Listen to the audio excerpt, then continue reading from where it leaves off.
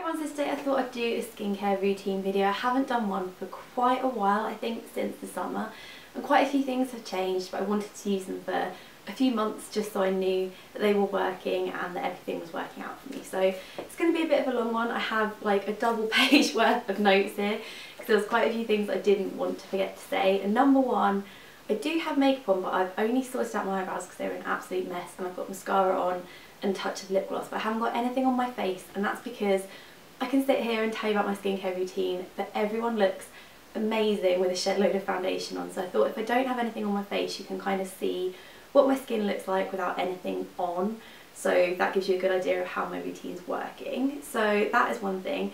My current skin type is kind of normal-ish. Back in the day before I started to get any kind of skincare routine together, it was quite oily and very sensitive. Even if I just splashed water on my face in the morning, it would just go like glow bright red, and I'd really struggle to cover it up with like foundations and concealers and that kind of thing. And it still is slightly reddish, especially around the centre of my face. I've got a bit of a like scar here from where I picked a spot. Don't do it because I've been left with like a bit of a red mark there, and I get the odd spot. I've got one here, had one on my chin the other day, so it's not perfect by any means, but it's definitely more manageable now and it's definitely more normal. I get the odd oily patch from time to time and the odd dry patch from time to time, and the odd spot as well thrown in, but generally it's not too horrendous. I definitely, when I first started getting into my skincare, went through a really like Lizelle phase, then I went through a very Origins phase, then I went through quite an Aesop phase. So at the moment there's still a few of those products in, but I've sort of added a few new bits in and I really like how it's working. But I will link all my past skincare routines below. Another point to mention is that products only can do so much. It's also a combination of your lifestyle and what you're eating and that kind of thing, and I can definitely tell a difference in my skin. If I've been eating absolute crap, I can just tell. I start getting spots, it does not look too fantastic. Also, if I start not particularly sleeping too great, last week I think I got really into Girls, the new TV show that everyone's talking about, and I watched like the whole series in like 2 nights and stayed up till like 3 AM, and the next morning I looked pretty horrendous and my eyes were looking so dark underneath. So if I sleep well, if I eat averagely okay, don't really drink too much alcohol, I don't drink tea or coffee, I don't smoke, so I try to be averagely healthy, and that definitely helps. Also, once a week I tend to apply face masks, and that's a whole different kettle of fish. So I've actually got a like top 5 face masks video that I will link to below, because I just use those on rotation when my skin's feeling a little bit lackluster or a little bit dry or a little bit congested. I kind of use different ones, so I will link that up below. Right, I guess I better get on with this one. There's quite a few either ors, like I mix it up depending on the day what my skin's like, and that's definitely through Caroline from Beauty Mouth. She is like a skincare expert. I'm by no means an expert at all. Everything I've learned is just from like the internet and reading people's blogs and watching YouTube videos. So this is kind of like people I really admire skincare wise and who know their stuff. I've sort of taken recommendations from all of them and put them all together, but Caroline is definitely the best. She's like the best skincare guru out there, so I'll link her up below because her website is like a wealth of knowledge for people who like skincare. I'm going to get started with my morning routine, and that's quite simple. It sort of stays the same. There's a few little bits that I change around, but when I wake up the first thing I use is this, and it's the Hardie Amazing Face Natural Lift and Sculpt Moringa Cleansing Balm. I would not have touched this in a barge pole like a year or 2 ago. I would have thought, because it's a balm, it looks a bit like butter almost. I'm nearly at the end of mine, and you just take out a little tiny bit of it on your hands. I rub it in between my hands and then work it into my dry face, and then just take a flannel, anything, muslin cloth, whatever you fancy, wet that with warm water, and then just kind of slough it off my face, and that really helps just to get rid of all the gross stuff that's like worked up on your skin while you sleep. My skin's really bright afterwards. Like I said, I never would have gone with this before because I would have thought it'd be way too greasy for my skin, but it just works so nicely. You're not left with squeaky clean skin, you're just left with really nice nourished skin. So this is probably one of my favourite things I've discovered this year. I'm not too keen on the packaging, and the top bit always snaps and falls off. It's not overly sexy, but it's what's inside that counts, and I think it is amazing. So I really recommend this if nobody's tried it before, because it is so nice on my skin and I really notice the difference when I use that. Then I move on to a toner, and I'm still using my Aesop Parsley Seed Anti-Oxidant Facial Toner. Just get that on a cotton pad and rub it in, done. Sometimes I use a serum in the morning, sometimes I don't, and recently I've been using the YSL Forever Youth Liberator serum. It's a nice serum to use like during the daytime because it's not too heavy and it just leaves a really nice radiant finish to your skin. I'm not too keen on using this overnight, I don't find it nourishing enough, but during the day it just leaves a nice glow to the face and it sinks in so quickly you don't even know it's there. And some of the serums I've used in the past definitely feel quite heavy on the skin. This one doesn't at all. It has a very suspect texture, which isn't too pretty, but blends nicely into the skin and just leaves a really nice base for the rest of your skincare. I then tend to move onto an eye cream, and this is practically all gone. It's the Lierac Diopti Calm Anti-Fatigue. It's the balm and mask. If I'm just having a day where I'm like around the house not really doing too much, I'll take a load of this and really kind of just put it under the, is it the orbital bone? I don't know what it's called, but the bone you've got around there, and I'll just really put it on and my eyes just drink it up. It is incredible. It's the best eye cream that I found. I've tried loads of like fancy, really expensive ones. This one was about 15 quid. It's lasted a long time and I think it's great. Really good for tired, puffy, red eyes, which I get quite a lot, especially when I stay up late and watch girls. Then moisturiser, I kind of flip between two and they're both from This Works. If I'm having quite a pale day and I fancy a bit more of a tan to my skin, or during the summer, the Perfect Look Skin Miracle was the one that I went for. I've raved on about this time and time again. There's a review on my blog and I'll link that up below. But now it's the winter and I need a bit more nourishment in my skin, need a bit of something extra. I've been going for the Perfect Skin Super Moisture. This is a serum and moisturiser in one, so when I use this, I don't tend to use, the YSL serum. But this just gives a really like oomph of moisture to my skin, plumps it up, isn't too heavy but is heavy enough to not leave anywhere dry at all, and the rest of my makeup just sinks really nicely into it. Then there are two final steps in the morning. Like I said, I love my skincare, there's quite a lot here. If I'm wearing a foundation or tinted moisturiser that doesn't have any SPF in it, I will use this. This is the Chantecaille Ultra Protection SPF 50 PA+++. This is a fantastic, really pricey, but a fantastic sunscreen. I use this loads over the summer because now I'm very much like in my home, in the office, at my home. I'm not really out in the sun too much. If I'm going to have a day where I'm like out shopping and I might be out and about a bit more than usual, then I will definitely apply this no matter what base I've got on. But if I kind of like depends what sort of day I'm going to have as to whether I use this or not, because it's so expensive. I'm trying to like prolong it for as long as I possibly can. And the final step, there is a final step, we have got to the end of the morning routine anyway, is the Clarins Instant Smooth Self Tanning. And again, I've done a review of this on my blog. It's a self tanner, a tint and a primer all in one, so it just really evens out the skin. Like today I probably would just put a concealer where I need it, blend it in and go, and that's all due down to this because it just tans up your skin a bit, looks like caramel in a jar, but it's just a really nice product to kind of finish off your routine. You look in the mirror and you're like nicely satisfied, like that has done something, that looks really nice. Then in the evening, it's kind of one of the first things I do when I get home. I don't really like wearing makeup around the house. I just feel like it's kind of sitting there and not really impressing anyone or really doing that much. So the first thing I do when I get home is take my makeup off, and for that I use Bioderma. I picked this up from eBay, but you can now get it from Harvey Nichols in the Beauty Mart bit, but I will link up the eBay seller below where I get it from. I go through like one of these every few months. They last quite a long time.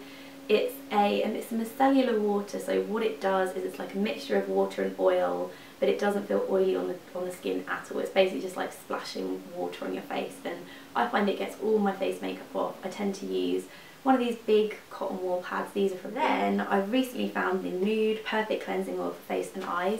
I don't like using this all over my face, but I find getting waterproof mascara off or like really heavy eye makeup off, this is incredible for eye makeup removal basically, and it doesn't have mineral oil in, and so many other oil makeup removers have mineral oil in. The Sheer Mirror one is basically just mineral oil with a tiny bit of good stuff in the top. So I like this because it's not got any nasties in and it does the job. I put a black smoky eye on the other day for my Erin palette post. I'll link that up below, and it was like black practically to my eyebrows, and I just went, whoo, and off it came. So this is good. It's not something I reach for every day, but if I've got a bit of extra something going on in my eyes, this is what I use to take it off. Then for toners in the evening, I either use my Aesop one again, or this one, which is the Zellen's pH Plus Bio-Peel Resurfacing Facial Pads. These do a very, very similar job to the Alpha H Liquid Gold, but without glycolic acid, so it doesn't affect, when you use Alpha H, you really need to be careful about SPF the day after because it makes your skin more sensitive to sun damage. This doesn't have that in. It has similar products in, similar ingredients in, but it doesn't have that in, so it's a bit more gentle on the skin. If you can't use Alpha H, this might be something worth checking out. It does come in pads. I'm not overly sure on products that come in pads because I find them quite wasteful, and already I'm like finding a way of like halving the pads and making it last a bit longer, because I think you get about 50 in here. So it's not going to really last forever, but if you halve the pad or are just using it every few nights, you don't need to use it every night, these are really nice. And the way they work is you cleanse your face and then it like seals in the moisture, and it acts as almost like a glue for your serum to go on top of and your moisturiser to go on top of. So it's really good if you've got dry skin or lackluster skin. It helps to exfoliate and really suck the moisture into your skin. So these work really well, and I've really been using that on my like scarring bit that I've got going on here, and it's really helped to kind of take that down, so works well for scarring. Then for serums, I've got two because that's what I like to do. Like Caroline says, it's nice to have like a working skincare wardrobe, so if your skin's a bit more oily one day, it's nice to have a choice. If it's a bit more dry another day, it's nice to have another thing to use, and that's what I've got going on here. On her recommendation, I bought the Hyaluron, I think that's how you say it. You can pick this up from Boots. It's from Indeed Labs. They did the Nano Blur like a year or two ago that everyone went crazy for. I personally didn't like it, but I do like this. It's a clear gel, has a shed load of hyaluronic acid, I think that's how you say it in, which is a really good ingredient for the skin. It basically holds like 1,000 times its own weight in water, so it's really fantastic for if you've got dry skin. So I've been using this if I'm having a particularly like dry day or just a bit of a meh day, but if I'm having a bit more of a greasy day, I go for the Estee Lauder Advanced Night Repair. I'm sure you've heard about this before. This works really well if my skin's congested and looking a bit spotty.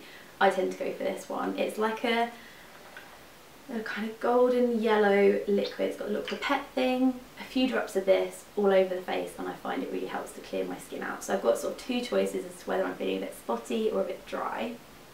Then I go on to eyes, and in the evening I do use a serum on my eyes. I don't think this is particularly necessary, but it was just something I had hanging around, so I thought I'd try and use it up. It's the Elemis Pro Collagen Advanced Eye Treatment.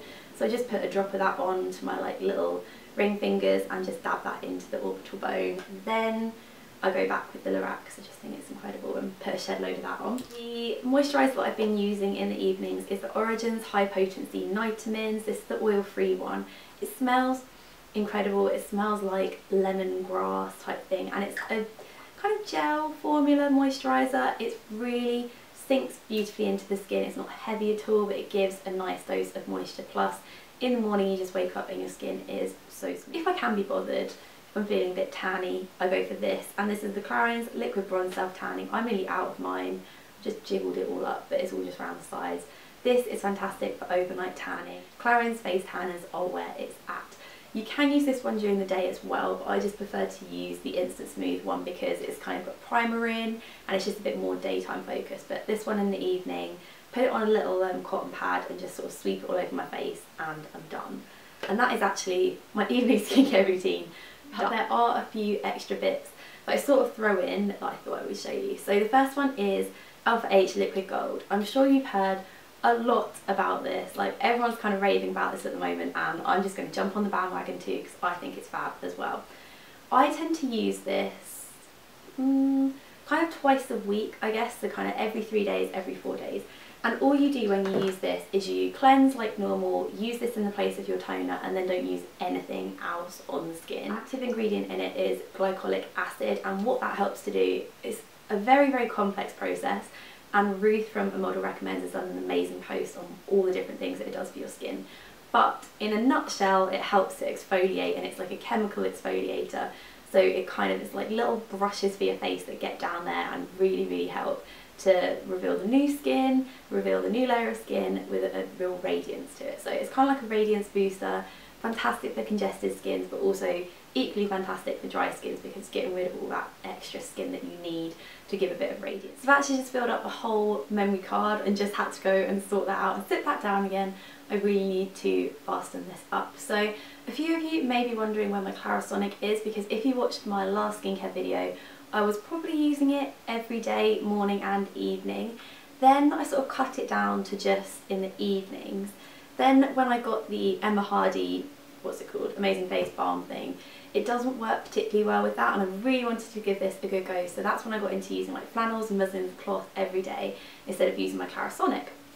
But I still do like using the Clarisonic every now and again, and I find it works well as like a treatment. So if my face is really congested, really kind of few spots coming up here and there and just generally looking a bit blah, I will give it a go, and I use it with the Ren Clear Calm 3 Clarifying Clay Cleanser. That was a mouthful. And so I just put this on. It's almost like a mini face mask because it is clay based. So just squirt like one load of this out, put it on my face, leave it to like, I don't know, dry in a bit for like a minute or two. Then I just wet the top of the Clarisonic and then just massage it in with that, and I find that that works really nice. That is everything. All of the product names and sort of links where you can get them from will be below, and anything that I've mentioned will be in the info box. So do check that out. If you have any questions, you can write a comment below. I'll try my best to answer, or tweet me. It's the easiest way to reply to you guys. So I will try my best there. But like I said, I'm no skincare expert, and Caroline is your girl. She does clinics every now and again where you can write a comment and she'll write back to you, and her advice is just amazing. So definitely check out her website if you're into skincare. But I hope that helped some of you. I hope it was interesting. Hopefully I've managed to edit this video down into less than half an hour it's taken me to film it. So hope that's all worked out, and I'll see you guys soon. Thanks for watching. Bye!